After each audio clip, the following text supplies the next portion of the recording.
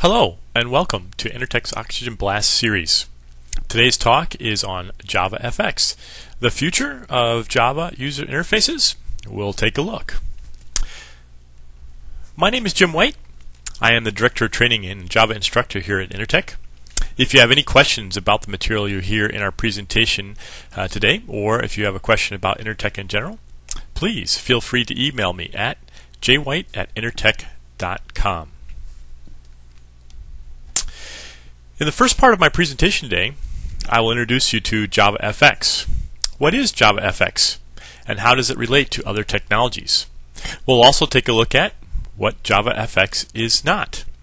There have been numerous blog postings and articles about JavaFX out there.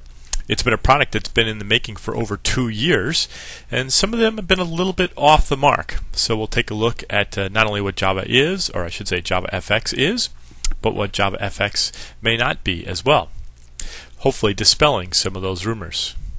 We'll also learn why you want to use JavaFX as it relates to other Java products, as well as how it might relate to competing products. Why use JavaFX over other Java or competing products? By the way, we'll also take a look at some of those competing products. With an understanding of what JavaFX is, we'll also look at creating a simple JavaFX application. So in the first part of our presentation, we'll take a look at what you need as far as tools are concerned to do JavaFX development. We'll look at how to code, compile, and run your very first JavaFX application. In looking at the JavaFX applications, we'll look at also how they run in several different types of environments, to include desktop, browser, and mobile environments. At least mobile emulators today. And we'll also look at grown-up JavaFX development, that is, using IDEs to develop JavaFX applications, and what IDEs support JavaFX development today. In the second part of the presentation, you'll take a deeper dive into JavaFX script language and API.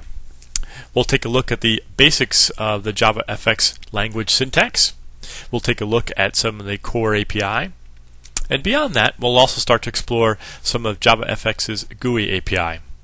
The JavaFX GUI API is really at the heart of what JavaFX is all about.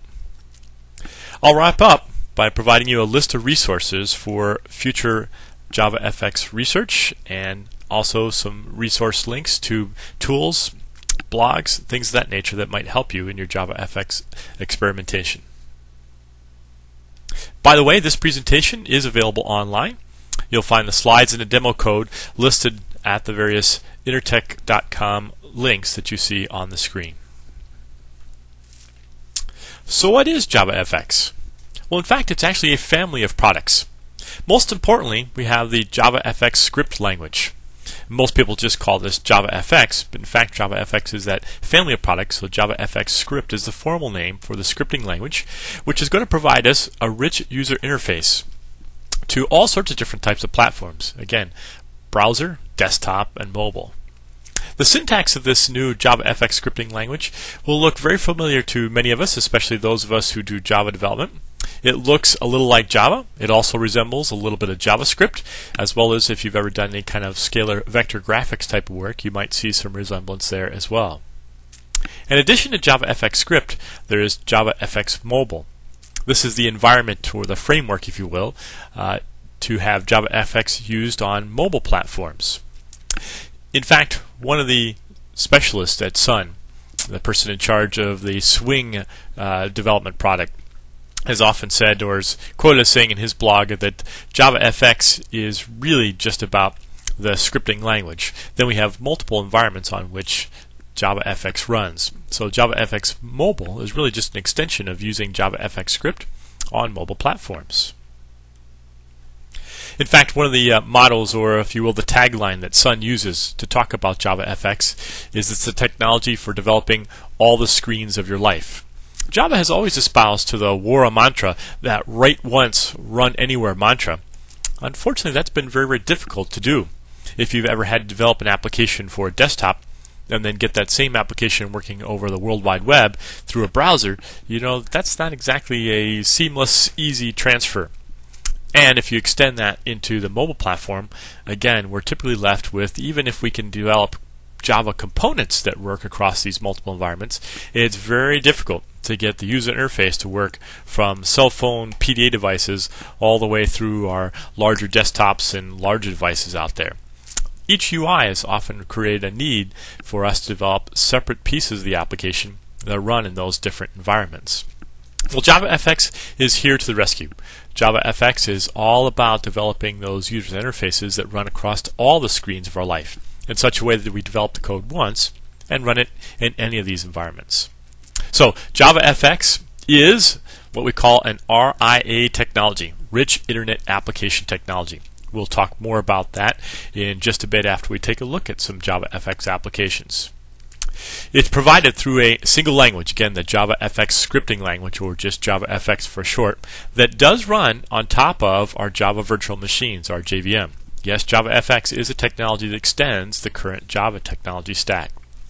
And again, it's there for building all the screens of our life, not just for building web applications, but everything from mobile device screen applications all the way up to larger, say, desktop to even mainframe applications.